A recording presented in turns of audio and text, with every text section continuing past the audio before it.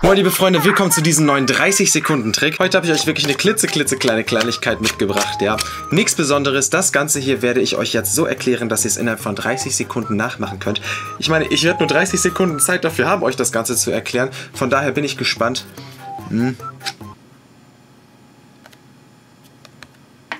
Falls genau du gerade vor deinem Bildschirm sitzt und dir denkst, ey, ich möchte gar nicht wissen, wie der Trick geht, das würde mir die ganze Illusion verderben, auf keinen Fall jetzt anschauen. Unbedingt jetzt ausschalten, Spoiler-Alarm. Ich verrate jetzt, wie das Ganze funktioniert. Ist natürlich nur eine kleine Spielerei für zwischendurch. Benutzt das nicht als großen Zaubertrick bei einer Bühnenshow oder so. Benutzt es wirklich nur, um mal zu euren Kumpels zu gehen und zu sagen so, yo, ey, check das mal.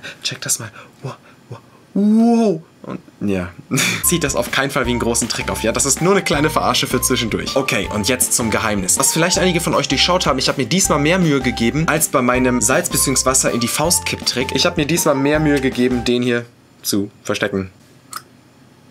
Genau, ihr braucht einen Plastik-Aufsteckdaumen. Kann man sich ganz günstig kaufen für 2-3 Euro bei Amazon, bei eBay oder auch bei allen möglichen Zaubershops. Unter anderem Zauberbox.at, den Zaubershop, der mich sponsert. Link zu genau dem Daumen ist in der Videobeschreibung. 30 Sekunden habe ich zum Erklären ab jetzt. Wichtig ist, dass ihr den Daumen in Richtung des Zuschauers zeigt, ja? Niemals den Zuschauer so drauf gucken lassen, da sieht er den Plastikdaumen. Immer zum Zuschauer gerichtet. Zack, zack, zack, zack. Umdrehen. Zack, zack, zack, zack. Und jetzt den Plastikdaumen zur Karte führen, abziehen und so auf eure Hand abstellen. Und das ist das ganze Geheimnis. So steht die Karte. Am Ende des Tricks greift ihr euch das Ganze wieder so und steckt den Daumen hier wieder rein, um ihn dann zur Hüfte zu führen und die Karte zum Beispiel zwischen eure Lippen zu stecken oder wie auch immer. Ich denke mal, ich habe die 30-Sekunden-Challenge geschafft, aber einmal für euch nochmal aus Ego-Perspektive zum langsamen Nachmachen. Die Karte dem Zuschauer hinzeigen. Zack, zack. Zack, zack. Beide Daumen immer gleich behandeln, ja? Niemals den Daumen mit dem Aufsatz anders behandeln als den ohne Aufsatz. Immer gleich zum Zuschauer hin zeigen. Die Handhaltung bei beiden Händen gleich. Karte umdrehen, Rückseite zeigen. Zack, zack. Jetzt mit dem rechten Daumen hier hingehen. Abziehen. Zack. Und so auf der Hand abstellen die Karte. Jetzt steht die Karte, ihr könnt sie ein bisschen von den Seiten zeigen, aber natürlich nicht vollständig. Und dann am Ende die Karte mit dem Daumen zusammengreifen.